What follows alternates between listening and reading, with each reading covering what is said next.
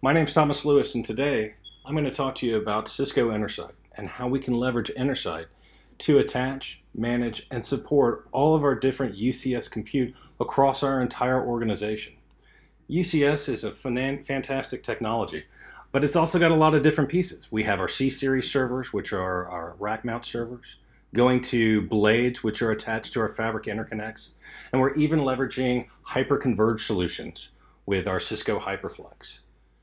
Managing all of these different types of compute platforms can be a challenge. Until now, with Cisco Intersight, we're leveraging the goodness of the cloud to bring you the ability to attach all of your different compute workloads that are UCS to one single pane of glass that's easy to manage, easy to scale, and easy to support.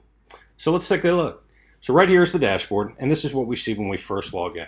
This is all completely customizable, but right here we have pre-canned server summaries. So the first column is going to be around my C-Series, and we can see the different types of nodes that we have, any type of issues that may go on, along with my HyperFlex clusters and the inventory there, followed by my fabric interconnects, where I can see the FIs, the different type of ports that are being used. I can also customize dashboards to something that's catered towards me or other different users that are logged on through role-based access. By clicking on this plus sign, I could create something for, let's say, HCL or hardware compatibility. So I can rename this dashboard to something else like HCL. And then I can add or customize widgets that make sense for here. So right here I have add widget. And in this case, we're going to look for something like the hardware compatibility. I can select it and I can click on add widget. And in just a few quick clicks, I've now created my own customizable dashboard, or I can move this into dashboard 1, whatever I'd like to use. Now what's also nice is up here at the top, I have a list of all the different alarms or errors that are going across my entire environment. I no longer have to log into multiple fabrics or grab information from other pieces or wait for somebody to give me a phone call. I can click on this piece and I can see all the different alarms, and then I can also select view all. It's going to give me all the different pieces that are having the alarms or issues that are going across my environment, and I can export that to a CSV or do any of those other different pieces that I may need to. Now drilling down here over to the servers, I have a list of all the different fabric interconnects. I have a list of all my C-Series, my HyperFlex instances. They're all available right here, and I've got a great search feature. So I can search for servers by their name, their CPU, their firmware, and in this case I'm going to select HX clusters.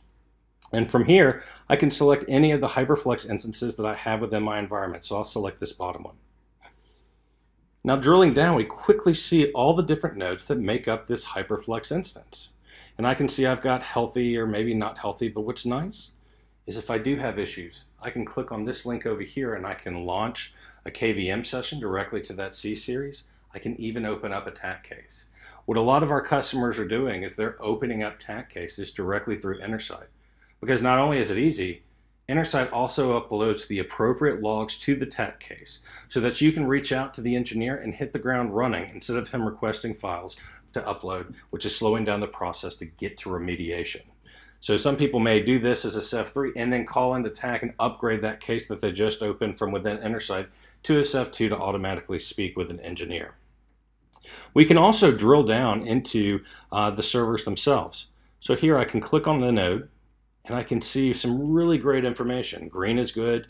If someone is coming out to swap out a disk or replace a module or a component within the server, I can now click on a locator LED so they don't swap out the wrong piece or give yourself a really bad day.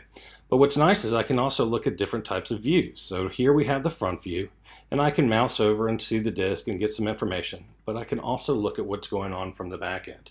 So we see our different fans, we see our green lights, we see the MLOM, and then I can look inside the server itself to see all the different sockets and memory and see what's happening with them. We have an inventory list here that allows me to drill down and look at all the different components that make up the server itself. So I can click on a DIM and grab things such as serial numbers, locations, see if something's faulty or wrong with it, and immediately begin troubleshooting. And all of this is great content to use whenever you see fit. And we still have this great action field up here where if I need to, I can open up a TAC case or do things directly from within Intersight, almost wherever I'm at with just a couple clicks. So here, we've seen the ability of how we can create different dashboards and customize them to something that makes sense for us. we have a complete view of all of our different UCS compute across our entire organization and can easily begin troubleshooting in the event of an issue. And we also found that within just a few clicks, I can always reach out to TAC and begin troubleshooting whatever problems may arise quickly and easily. And that's the power of Intersight. Thanks so much for your time.